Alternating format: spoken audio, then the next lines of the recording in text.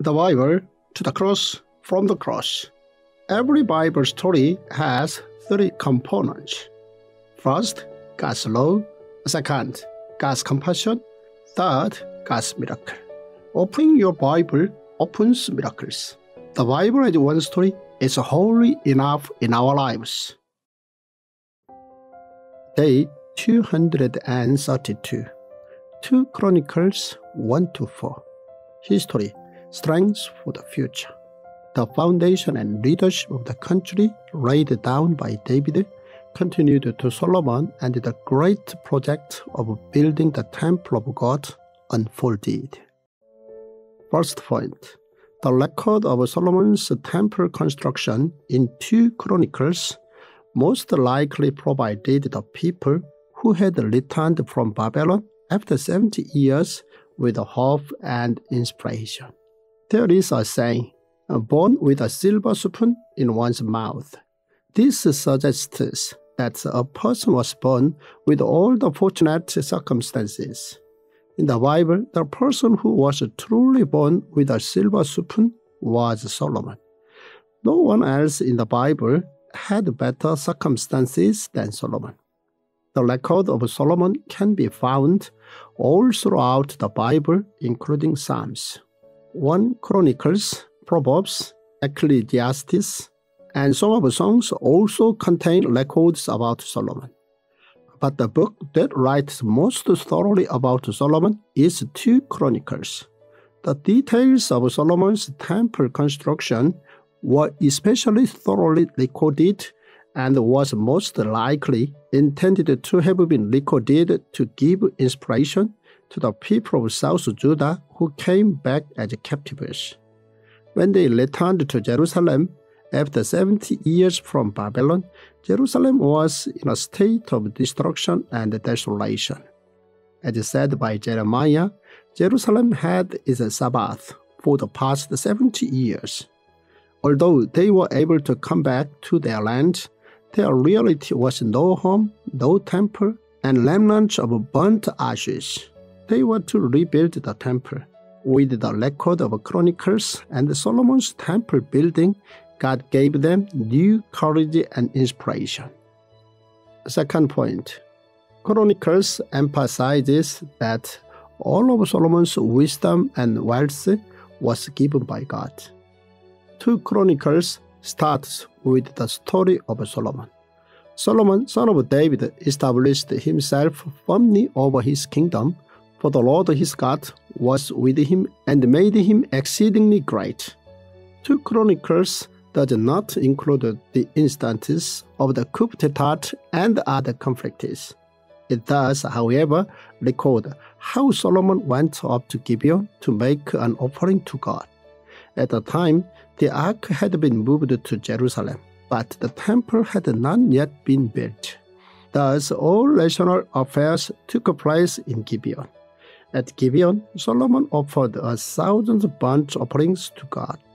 That night, God came to Solomon. In the book of Kings, it is recorded that God appeared to Solomon in his dream. But in Chronicles, it is written that God appeared to Solomon directly. Solomon did not ask for wealth or fame, but he asked God for wisdom to govern over God's people. Thus, God gave him wisdom as well as fame and wealth. To compare the national circumstances during David's time and Solomon's time, the army expended much more during the latter. National expenditure was also much higher during Solomon's time. Also, Solomon's time expended in terms of international trade. However, Solomon did not keep the law of a kingdom of priests, concerning that kings should not accumulate too many wives or wealth. Solomon should have been more alert concerning this. The record in Chronicles does not stress this too much, but rather emphasizes that God blessed him with a lot of wisdom and wealth. Chronicles skips the story of Solomon's infamous trial and goes straight onto how Solomon started constructing the temple. This was because the people of South Judah had missed the temple the most for the past 70 years. Solomon did not ask for wealth or fame to God. The only thing Solomon asked for was wisdom for life.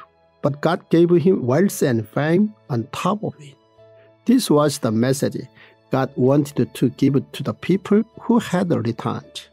Third point, Solomon's construction of the temple became a collaborative project, and it finally began. The records in 2 Chronicles regarding the construction of the temple is as follows. The first is that Solomon started to prepare for the construction of his palace as he began the construction of the temple. Second, the people who would actually build the temple were confirmed. Third, request was made to King Hiram of Tyre to help with the temple. The content of what Solomon asked from King Hiram can be found in 2 Chronicles 2, verses 7 to 8. At this, Hiram said yes immediately. Finally, the project began for the temple. A great deal of preparations had been made beforehand leading up to this day. The best technicians were put forth for this project, including the best materials provided by Tyre. Even foreign workers were hired for this project. 153,600 foreign workers, 30,000 Israelites, and 250 governors were hired. Thus, approximately 183,850 people were put forth for the construction of the temple. Fourth point, Chronicles emphasized the importance of the location of the temple. The temple, which had been prepared by David, now began construction under Solomon. The writer of Chronicles emphasizes the importance of the physical grounds of the temple. The place where the temple was constructed was where Abraham had offered Isaac to God. The first to be built was the holy place. Next was the most holy place, which was the inner building. The third was the 2 pillars in front of the holy place. Chronicles as such records the details and the logistics behind the temple construction. This was for the people of South Judah to report to as they were to restore the temple. Fifth point, all of the materials used for the temple were crafted and carved with care. Now the furniture for the temple was made. Indeed, a substantial amount of effort was put into every detail. This was because the temple was the place where the people came to meet with God. Although it appeared to be a construction area at the time, the builders were not to forget that it was a holy place where God's presence was to dwell. Finally, the details of the temple were completed. Solomon put a lot of care not only into the holy place and the most holy place, but also other details. This was because God's interests were also in them. I am thrilled that you have downloaded the Tongdok app.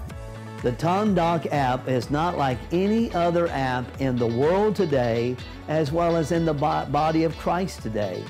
Dr.Byoungho Zoh has devoted his entire life to teaching men and women like yourself to understand the entirety of the Word of God as a masterful and beautiful story from Genesis to Revelation.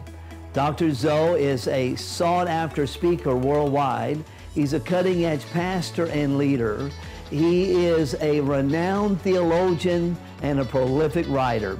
And you're going to be equipped and energized like never before to understand and apply the Word of God into your life. Again, thank you for downloading the Tongdok app.